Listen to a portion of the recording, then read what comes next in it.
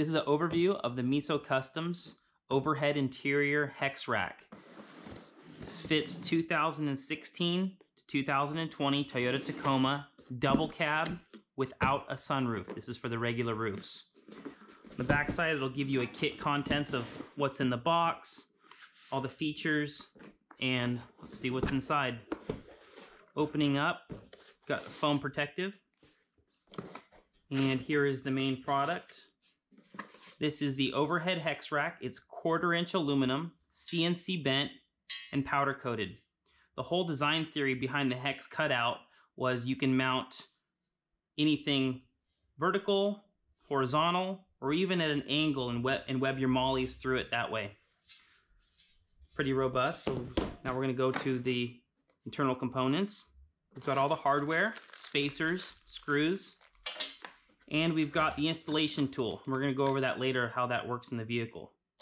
This separate spot is it's an optional handle retention kit if you want to keep the factory handles. Otherwise, this will bolt in as is. So let's go over to the truck. We'll see how it installs. Now that we've got the rack and the hardware unboxed, we're going to go over the contents. It includes 4 jack nut threaded inserts. These are seated into the overhead roof and is what secures the rack. 4 threaded bolts, 4 washers, and 4 spacers. The spacers seat the rack off the headliner so it doesn't touch.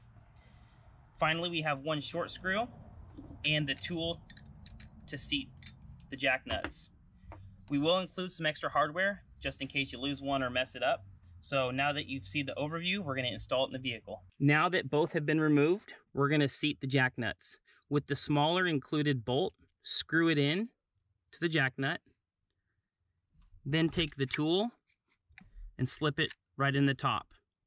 You're going to want to put the jack nut directly in the center and squeeze. After that, it's seated, and unscrew the bolt.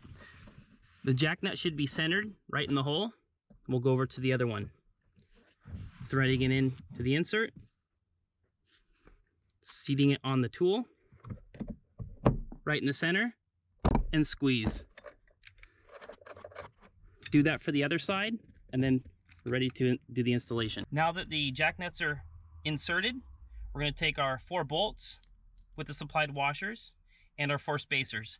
It really helps to have someone else help you hold the other end during this part of the installation. So I'm going to give 2 and 2. And what we're going to do is place 1 bolt through here with a spacer. And we're going to start with 1 first because it's a little tricky. Move it up to the headliner. Get that one started. Then you can go over to the next hole. Put the spacer behind there. Get the bolt. And start the next one. Leave it a little loose until you get to the other side, and then tighten everything down. Now work on our way to the other side. And take our spacer, put it behind, take our bolt through the spacer, get it seated into the jack nut, and make sure you don't cross thread this. It's a very tight fit. In fact, you might have to push up on the rack just to start the threads. So there's one. The last one's going to be the hardest because all the other 3 bolts are in. Go through there and tighten it down. So once all 4 are tight, this roof rack's ready to go. The only other option, if you choose to install, is the handle retention kit. So we're going to go through a different installation if you were going to do the handle retention, but this thing is ready to rock. You can start mounting equipment on it. Everything will hold up. If you want the grab handle, we will show you how to install that optional kit.